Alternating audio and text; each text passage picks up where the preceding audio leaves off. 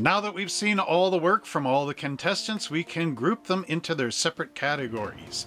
This year there was a lot of great entries, wasn't there, Floyd? There was some really good talent in this contest.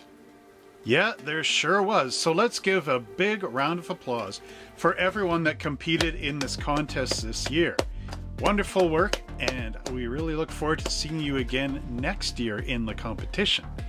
So let's take a look at all the models for MonMH1 and get this show on the road. Jonathan's model is entered in MonMH1 out of the box. This is the Groovy Garden, a man-eating plant produced by Bill Voice. Bill contracted Jonathan to do the box artwork for the kit. This model is the result. Paul's first entry is in MonMH1, and this is Dr. Deadly's daughter, aka the victim. It's an Aurora kit made in 1/13 scale. Paul says, using all Aurora parts, I kept her arms movable, as the kit intended, gluing, puttying, and painting around them. I painted her shorts to resemble Daisy Dukes.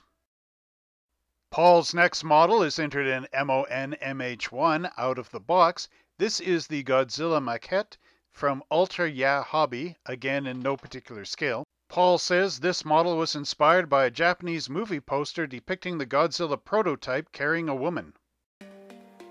So there's all the entries for MonMH1, and now let's get the winners. Floyd, can you hand me that letter, please? All right, so here we have the letter, and let's open it up and take a look. All right. So what we have here is, with a bronze, we have Paul Anselmo's with Dr. Deadly's daughter.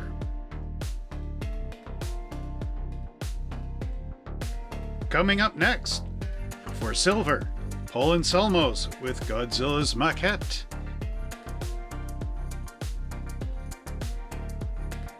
And in gold place, we have Jonathan Reich with the Groovy Garden. So, congratulations everybody. And now if you want to see our next category, the winners of the next category, check out this video right here for MonMH2 Concepts and One of a Kind.